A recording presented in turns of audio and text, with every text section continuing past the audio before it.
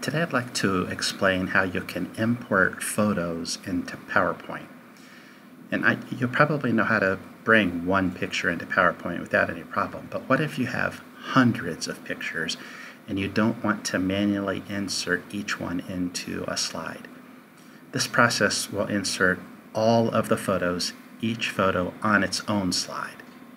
So open up a new PowerPoint file and go to the Insert menu and select Photo Album.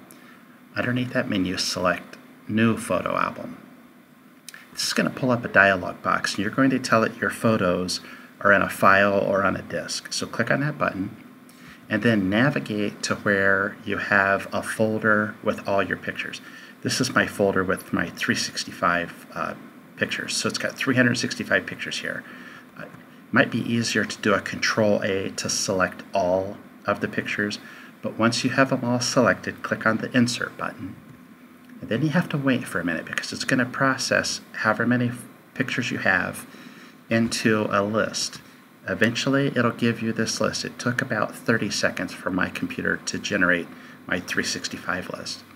Now, once you have the list, click on the Create button, and this will take each picture and put it onto its own slide.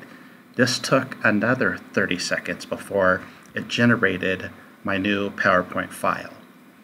And notice each slide has its own picture, one of my 365 pictures, and this all together took about 2 or 3 minutes to create.